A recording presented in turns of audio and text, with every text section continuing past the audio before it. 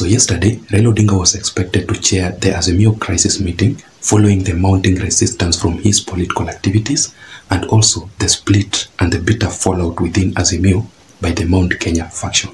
So let me read for you this particular statement that was made by the communications director, which says that party leader Raila Odinga will chair the Azimio meeting at the Jaramogi Oginga Odinga Foundation, which will result in uniting leaders and developing a roadmap for national transformation and seeking the solutions for the national problems.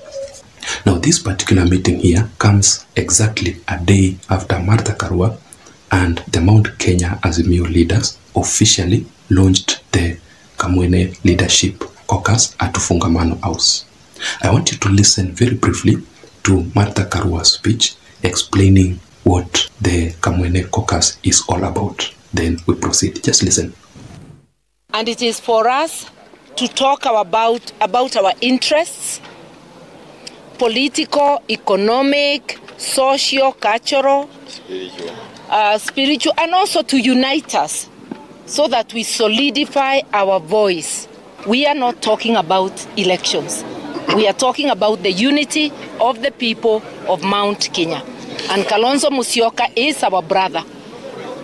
We are in Azimio to stay, but we still have Kamwene Caucus to caucus about Mount Kenya. What we're not about is the region and the interests of the region.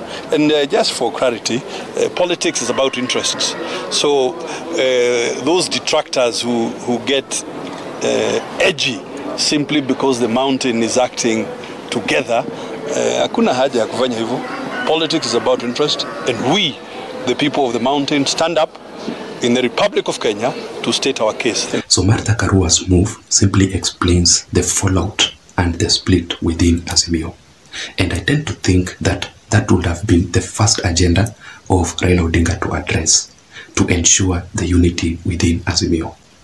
And secondly, I strongly believe that Raila Odinga would have talked about endorsement of the Wiper Party leader, Honorable Stephen Kalonzo Musyoka, because recently Martha Karua also made a statement concerning Raila Odinga endorsing Kalonzo Musyoka, and you could tell from her tone that she was not really comfortable about Raila Odinga's move.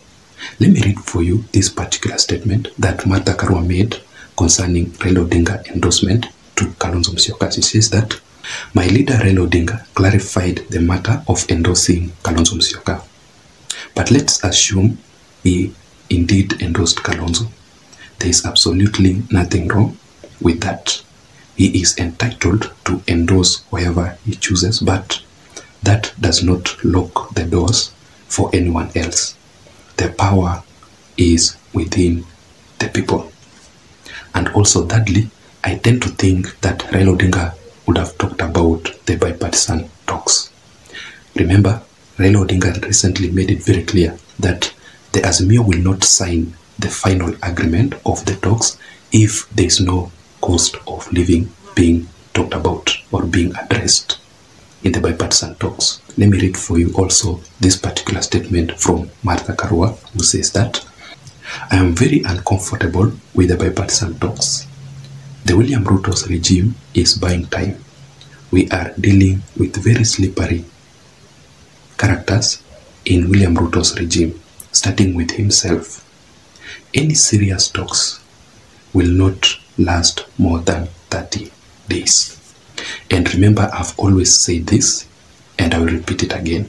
I strongly believe that Martha Karua and the Azimio leaders from the larger Mount Kenya region officially launching the Kamwene Leadership Caucus, they are just seeking for the tribal political relevance. They have come to realize that they cannot make it in the national politics. So let us wait and see how things will turn out to be. But from the look of things, it seems that even the people of the larger Mount Kenya region have already rejected that move by Martha Karua. But this particular meeting that was expected to be convened by Raila Odinga did not happen, and Raila Odinga was forced to reschedule that meeting.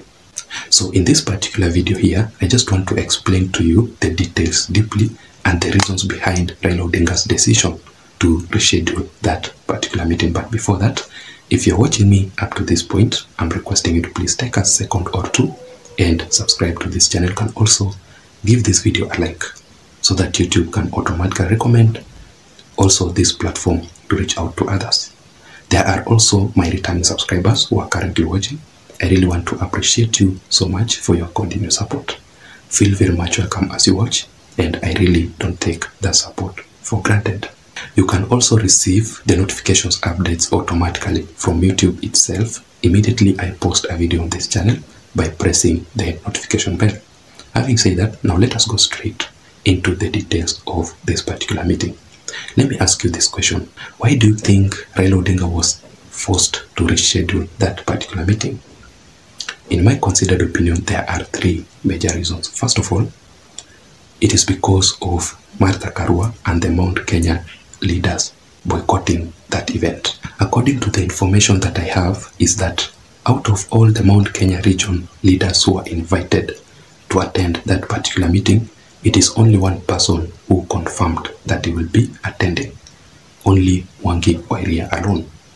Other leaders, including Martha Karua, Jeremiah Kioni, Peter Munya, and the rest, also Nderitu Murithi, did not confirm their attendance. So to avoid embarrassment, Raila Odinga had to cancel that meeting and he had to reschedule it.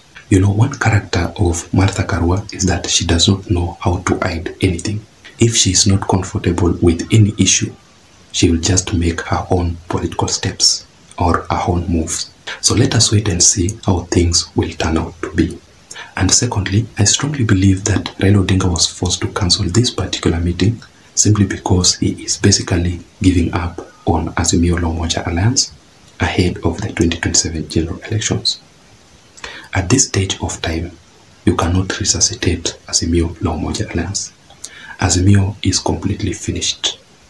The main purpose of Azimio La Umoja Alliance was to make Raila Odinga the president in the year 2022 general elections.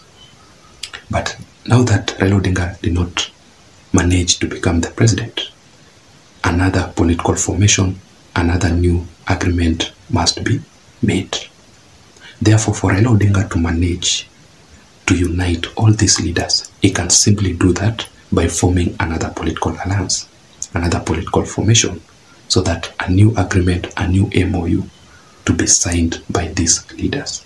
Raila Odinga and these Azimio leaders are still using the interests, the MOUs that they signed previously ahead of the 2022 general elections. And that simply explains as to the reason as to why very many leaders have already quitted the Azimio La Umoja Alliance. And thirdly, and also finally, I strongly believe that Raila Odinga was forced to cancel this particular meeting simply because it was a total waste of time. Honestly speaking, do you think that Raila Odinga would have achieved his objectives at this particular meeting? Remember what the communications director talked about. The main two agendas of this particular meeting was uniting leaders and developing a roadmap for national transformation. Do you think that Raila Odinga will have managed to unite Azimio leaders? I don't think so. And also developing a roadmap for national transformation. Do you think that Azimio can still succeed to transform this country in any way? I don't think so. And also seeking solutions to national problems. Do you think that Raila Odinga or Azimio can lead to seek the solutions to the problems that are facing Kenyans?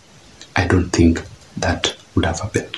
So basically, this particular meeting would have been a total failed mission. So let us wait and see if Raila Odinga will have to provide for us a new date for that meeting to occur. Otherwise, I don't have much. Thank you so much for watching. Thank you so much for listening to me. Until next time, my name is Jason, but please don't forget to subscribe to this channel. Bye bye.